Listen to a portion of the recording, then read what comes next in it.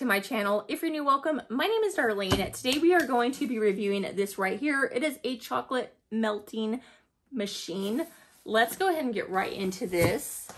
Now I will be melting some chocolate in a little bit, but I wanted to do just the unboxing in here for now. So this is how it comes boxed. I'm gonna go ahead and take this out. It does come with 2 fuses. Comes with a charger. I have this right here. So you just want to unscrew this. I'm going to shut this. Place this on right here. Then like this. What do I do with the drill? Okay, and then I'm going to screw this in real quick.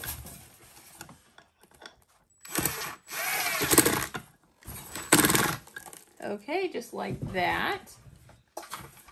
So this is the pan itself, and it has a lid. I'm going to show you that.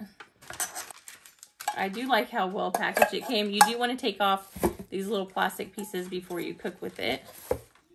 So just like that, super cute. And then you have your little main device in here. So you just take this off, and you're going to plug this in on the side. It does have the on and off switch right here, so you want to make sure to switch to off. And then it has the temperatures. You can go from 80 degrees all the way to 30 Celsius. So let me go ahead, and as you can see, this pan is going to fit right into there like that. So it says to melt the chocolate, you want to turn on the temperatures 50 to 60 degrees Celsius.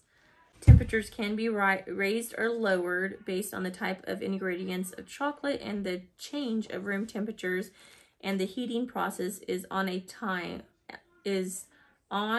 time. The red light is on. Okay, so let's go ahead and see how to use this inside the kitchen. Okay, so as you can see, I have this pot ready, so I'm going to turn it on. And then it said to turn it to 30 to 40 degrees Celsius. So I'm going to go 30. And then let's let it start heating up. So it says turn it to 50 to 60 degrees Celsius, actually. So I'm going to put it to I'm going to do it 50 on a lower side. Okay, so right now it's heating up, which I can feel it getting warm. I have it on 50. I'm gonna go to 55, just to make sure that it's in between 50 to 60. I'm gonna go ahead and put this in here, so you can see.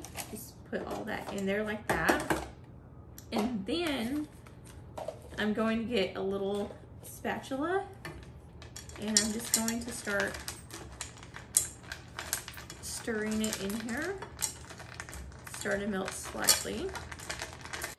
The chocolate's pretty much completely melted now. So I'm going to set it to 40 degrees because that's what it says to do. I'm going to start decorating. These smell so good, and I'm kind of upset that I can't eat them. Then I'm going to get the cookies.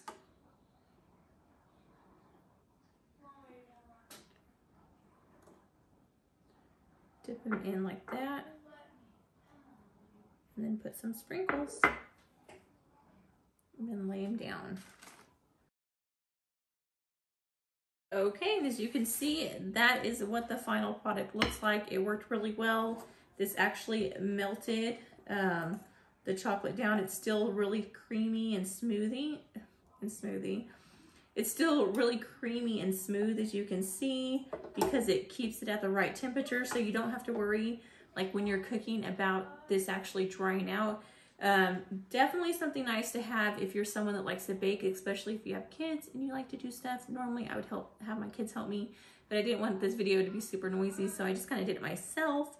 But yeah, that completes this video. Thank you so much for watching. Bye, God bless.